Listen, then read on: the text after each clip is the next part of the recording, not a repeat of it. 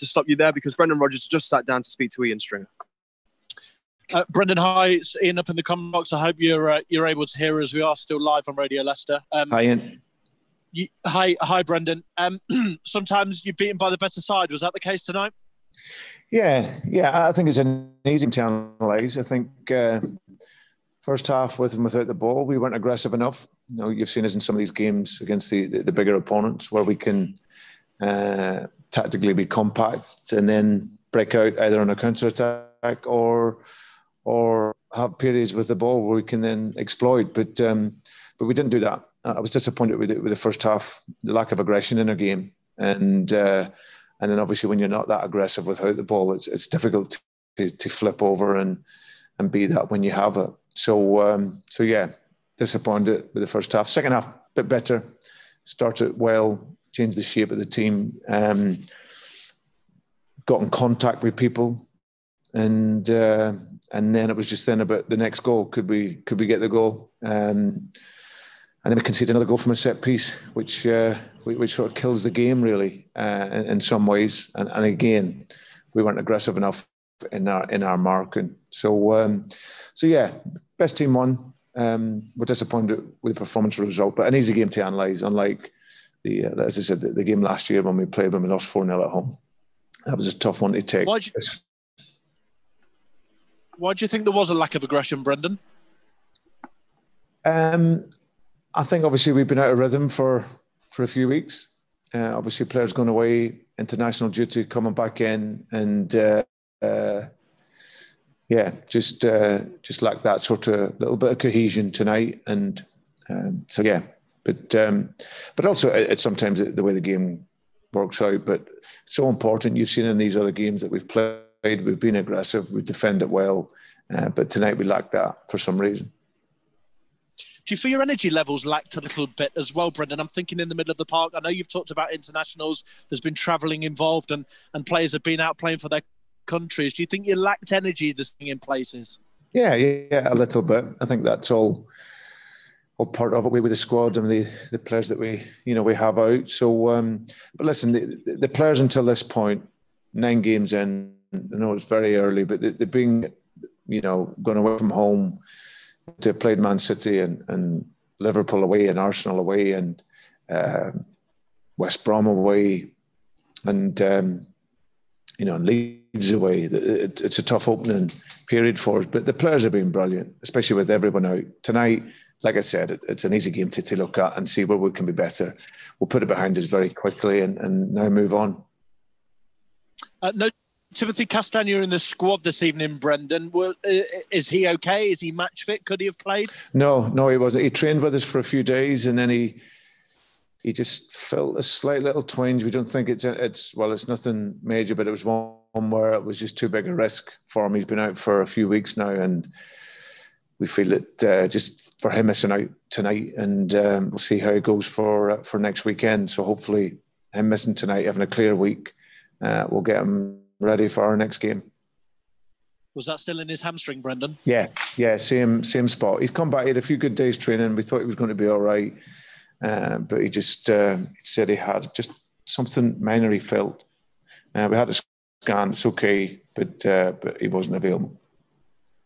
What have the players had to say about the Matip handball in the first half? Replays obviously help us up in the commentary box, but at the time the players down there seemed pretty comprehensive in their appeals for a penalty. Obviously it wasn't given. What have your players said?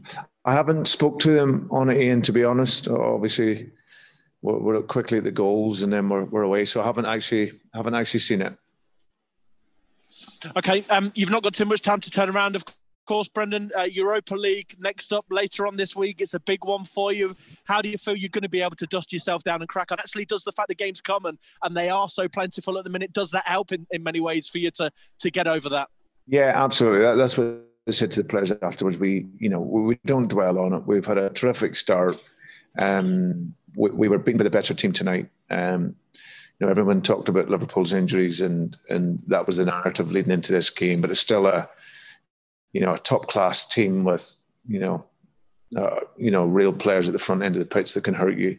And obviously we've got still a number of players out, but the players that are playing for us at the moment, they're doing terrific. They're giving everything. It just wasn't our night. So we move on. Always appreciate your time, Brendan. Safe trip back. Thank you. Cheers, Ian. Thank you. Okay, Jeremy Langdon, Sky. Hi, Brendan. Hi, Jeremy. Just on the own goal, it was pretty freaky. What did you make of it? Well, it was that. Johnny's been outstanding for us, and it was just one of those ones where he obviously just couldn't adjust, and it's come off the back of his head and went in. And obviously that's a goal that gives them the confidence. We had a couple of moments in breakaways where we looked a threat. But of course that settles them down a little bit. So, but yeah, we've conceded 2 goals from set pieces tonight, which we're not overly happy with. So we need to analyse that. And yeah, we had a couple of moments. Harvey's got a great chance. A good move up the left side. JJ pulls it back, and we have a chance. But yeah, the first goal obviously is one of those things. And just on Liverpool, Brendan, it's 64 home games now unbeaten at Anfield. It's an incredible record.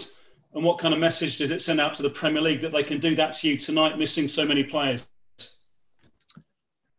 Yeah, I think that's been an art of leading into the game all week. But, my players have done fantastic with the number of players that we've had out. We've had it up to 5, what we would say, starting players that haven't been with us, and other players that have been in and out of the team. So yeah, it's something. My players gave their all tonight.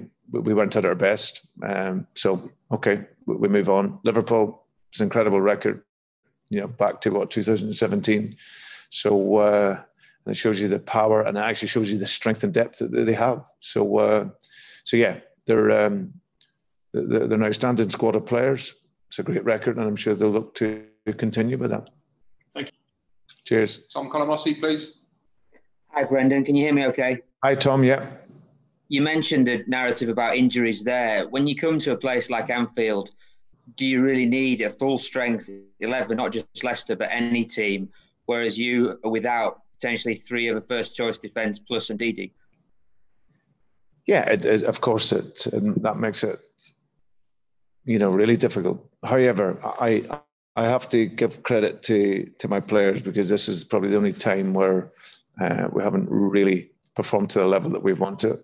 Obviously, of course, we lost to West Ham at home, and that wasn't so good. But we have a lot of players missing at this stage of the season, and the players that have come in have done really, really well for us, Tom. So yeah, you come against the teams like Liverpool with the squads that they have. Of course, you need that strength, but we'll look at the game. That there's areas that we could be better in, especially first half. We're a little bit too passive for my liking. Second half was better, but we needed to get that next goal, and unfortunately, we didn't do that.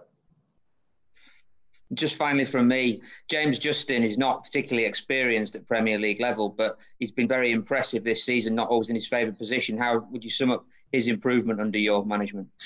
Well, he's been absolutely incredible, really. When I think he's played at right back, he's played at left back, he's had to fill in at centre half. Just a phenomenal boy who, he gives his all every game, and he's only going to get better and better playing in the Premier League. Great athlete, working on aspects of his game that needs to improve, but yeah, plays in so many positions and filled in so many gaps when the team has needed him. And yeah, he's a joy to work with, and a young guy that's only going to get better. Thank you. Cheers. Okay, we'll take a couple more guys. Jordan, please. Hi, Brendan. Hi, Jordan. I know you've spoken about the injuries, but because of Liverpool's sort of depleted backline, do you consider it a missed opportunity at all, that you weren't able to continue your good away record here? I don't really see it as a depleted backline. I know they're missing, I know they're missing Virgil van Dijk. But Matip is a top player. Fabinho was filled in. He's played there against Chelsea and played there against top players. Andy Robertson's always played. Alisson is the number 1 goalkeeper. And James Milner, wherever he plays, does an incredible job. So I don't go with that narrative. They're still very strong. Got top players. You look at the midfield, the players that will always play. So So they're just a outstanding team, super organised, play with heart, quality, and we're the better team. Thank you. Okay, last one from Rob Tanner then, please. Hi, Brendan. Hi, Rob. The defeat last season at the King Power Stadium and again tonight, do you think those two defeats mask the progress that you've been making with this young side? And also, does it also show you how much improvement is still required to then challenge a side like Liverpool? I don't think it masks anything, Rob. Certainly from my own perception, it's pretty clear that the players are improving and developing all the time.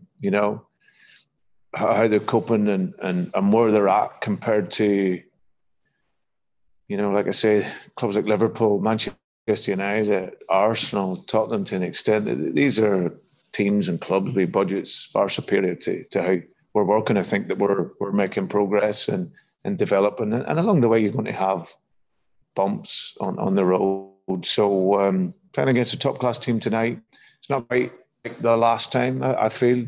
I thought tonight we can analyse it much clearer.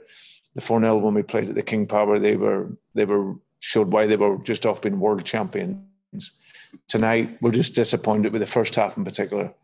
Unlucky first goal, but we can defend better. And we've shown that against the top sides. So yeah, a little bit too passive for my liking, but in the main, yeah, I'm not disappointed at all. It's part of the journey, so we need to keep striving. It's always going to be difficult for us to compete with, a world champion and a Premier League champion, but we have to keep fighting and never give up on that. Thanks, everybody. Okay. Cheers, guys.